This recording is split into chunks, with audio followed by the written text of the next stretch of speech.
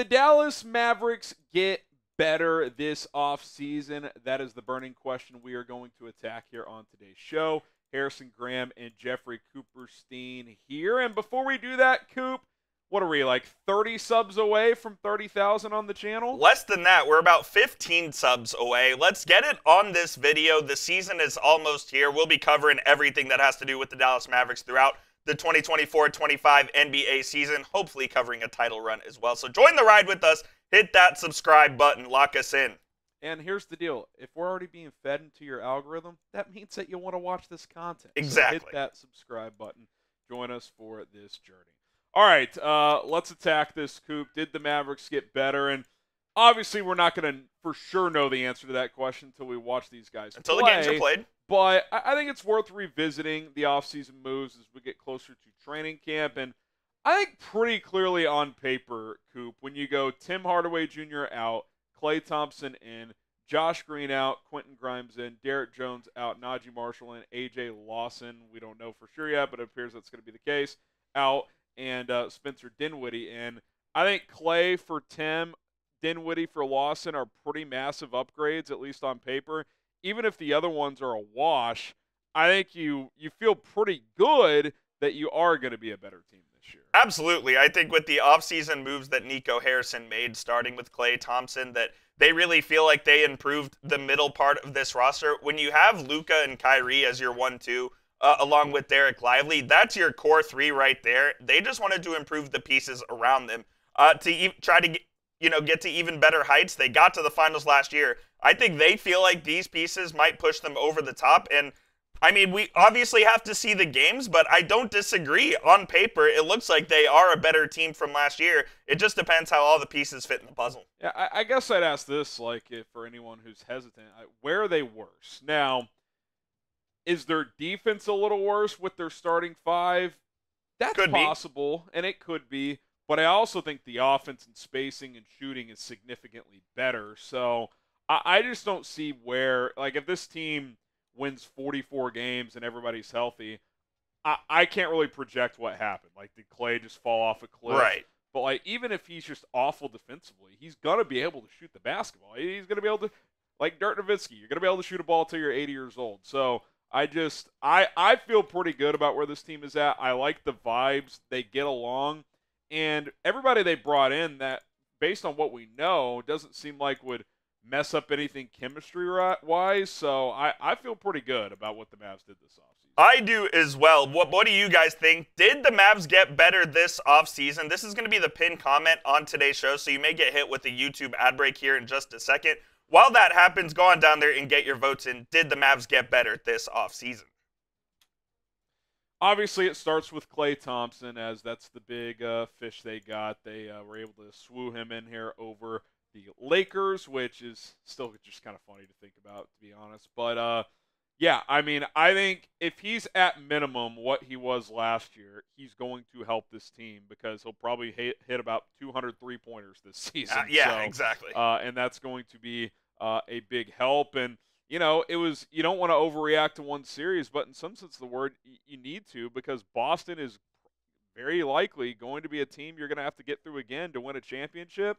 And a glaring issue in that series, the only way Dallas really had a shot based on how they were constructed last year was to make shots consistently, open ones, and they didn't make them. They were incapable of doing it. And that includes Kyrie and Luka as well. Yeah. That is not just Tim Hardaway and Dante Exum, whoever. Yeah, they just simply couldn't make open shots. At the end of the day, though, I do think Klay is a pretty clear improvement over Tim Hardaway Jr., especially for what this team likes to do on the offensive end, a lot of drive and kick and whatnot. And I think Klay is just going to be a more consistent shooter than Tim was. Tim had his moments where it felt like he couldn't miss in the first half of the season, and then once the trade deadline passed, he couldn't make a shot to save his life. So I think you're just going to get a lot more consistency here from Klay Thompson. Yeah, and look, there will be occasional duds. We saw the playoff game against the Kings, but, I mean, he's going to be in that 40% three-point range, I would imagine, and you didn't really have someone who could give you that. I mean, I know percentages-wise, Josh Green and Dante Exum did that, but on low volume, you're not going to – Klay Thompson is the guy who's going to shoot 8 to 10 threes a game and shoot 40%. Absolutely. And that has a lot of value with how this team is built because he's going to get open looks. So I'm excited about that one. When you compare Quentin Grimes to Josh Green, if you look at their best seasons, Coop, sure, the splits, the percentages are better for Josh Green, but lower volume. Grimes had higher volume, and he wasn't exactly playing in a spacing offense that he's going to get here and a passer with the capabilities of Luka Doncic. So if he's crossing over his minutes with Luka a decent amount, which I would imagine they would like to do that with his skill set, then I got to think we can get what we saw a couple of years ago, if not more. Maybe not the volume of points, but I think he could average 9 to 10 points on 40+% from three. I do too. I think Grimes could be really good in this system. Like we mentioned, it's a lot of drive and kick, and there's going to be open shooters, and Grimes is at the best in the corners. We showed you on a show last week. In that season, 22-23, he shot over 45% from three from the left corner, which was the best in the NBA at the time among qualified shooters. So who's to say that he's not going to get those similar looks here in Dallas? I think he's in for a pretty big payday if he can stay healthy and stay the course, play good defense, and shoot well from three. I really like his fit here with the Mavs. And speaking of which, I mean, they've got, exactly a month, actually, to decide to extend him before the season. They got to do it, the night before? Yep. So that would be October 23rd, a month from today. So we'll see if they do that. They did it with Josh Green last year. I would imagine that's being heavily discussed and considered. Maybe they want to see him in training camp a little bit, make sure the health is there because he was banged up last year. But, if those boxes get checked off and he's healthy, I think there's a pretty good chance they're going to get a deal done there. Because like we saw with Green, and we've talked about this, at worst it becomes a tradable contract. Exactly. 3 and D guys are always movable, so I would expect the deal to get done there. Which player has the most to prove this offseason and leading up into the season? If you had to pick one guy, who do you guys think that is?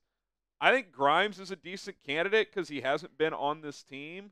I think a guy like Luka has to prove himself every year. He has a lot of detractors. But could be a guy like Jaden Hardy who's, kind of on the outs, so to speak. Let us know who you guys think in the comments. I don't think there's a right or wrong answer here. Yeah, a lot of guys you could pick from.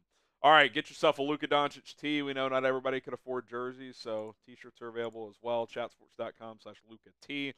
Mavs logo throwback on the front. You got the Doncic 77 on the back. So check it out. Simple tee, but you can rock it all season long. Chatsports.com/LukaT. You compare the same with Naji Marshall and Derrick Jones from this past year. That other one was from the year before. Again, obviously Jones scored a little bit more here, but his stats were clearly inflated playing with Luka. I don't see why the effect can't be the same with Naji Marshall, especially from a shooting standpoint. He's probably not going to give you the above-the-rim play, at least consistently, that Derrick Jones gave you, so you probably lose a little there in terms of, transition offense and stuff like that. But I think he's a little thicker. He can defend more guys in this league, and I think he's got a chance to be a more consistent knockdown shooter. I lean that Marshall is an improvement over Jones, but I do think this one is to be determined. Got to see it play out. Got to see it play out for sure. Look, we know the Mavs wanted to re-sign Jones, and then there was, some miscommunication. He changed agents and whatnot. So the Mavs kind of moved on before free agency even started and let Jones go to the Clippers. They ended up with Naji Marshall. I think this is a pretty like-for-like replacement. If anything, I think you're going to more or less get the same production out of a different player in Naji Marshall. So I would call this one a wash, to be fair, but I can certainly see where Marshall can improve. I do think he's a better playmaker than Derrick Jones. He can handle the ball a little bit more, maybe create his own shot a little bit more as well. So I think they offer different things, but I don't want to diminish what Derrick Jones did for this team last year. Can Marshall bring that same production? I could only hope. Yeah, I think the reason you hope it's at minimum a push is Derrick Jones easily had the best year of his career playing here. So I think a guy with some similarities, but certainly some differences, you would hope could elevate too, playing with the talent that is here.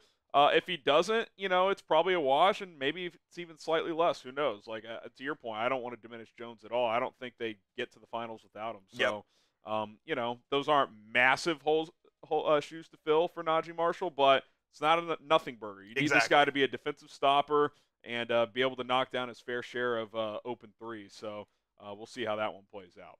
And then Spencer Dinwiddie. Obviously, it's to be determined what his role is. But again, if you cut A.J. Lawson for him, at minimum, you go from a guy that is playable to a guy who's, I don't want to be rude, but he's never making the rotation. In a high leverage game, you can't play A.J. Lawson. He's just not good enough. Whereas Spencer Dinwiddie, it's probably going to be, he's kind of an inconsistent player, but he'll have nights where he scores 25 for Exactly. you. Like, he's very capable of going nuclear. Especially on those dog days in January and February where maybe you're sitting Luka or you're sitting Kyrie on a load management night. He'll give you 38 minutes. You can play Spence a heavy minute load and he won't blink an eye. He's going to be ready to play. He played the best basketball of his career when he was in Dallas, about 75, 76 games or so.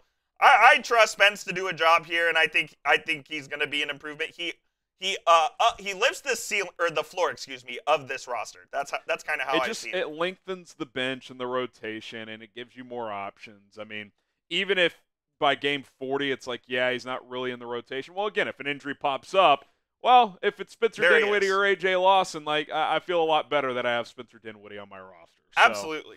I feel pretty good about that. Before we get out of here, I did want to pose this question. Who do you think the sixth man is going to be? And I didn't include Daniel Gafford on this because I was going for the more traditional six-man type. I think it's going to be one of these four guys.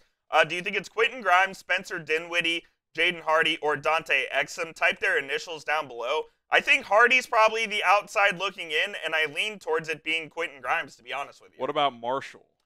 Would you include him in that discussion? Yeah, he's got more of a specialized role. So when I think of six man, I view like the guy who's going to come in there and kind of light up the scoreboard. So I lean that it's going to be Quentin Grimes because I think he has the most opportunity to do that given his skill set.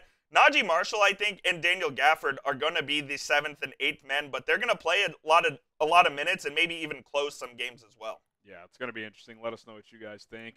If you get Dinwiddie from 2 years ago, I mean, he's a very capable. That's what I'm saying. He kind of fits the bill of being a six-man, like 15 points off the bench, fills up the stat sheet, dishes out some assists as well. He's a good rebounder for his size. So I don't think you're going to get that from Dinwiddie, but could you get 12 or 13 a night on more efficiency than he showed last year with Brooklyn and the Lakers? I do think you could get that.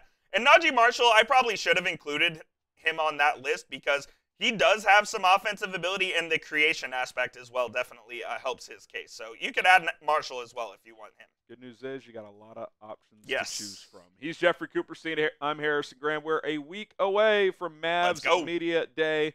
It's all getting very, very close. We'll see you guys soon here on Mavericks Today. Peace.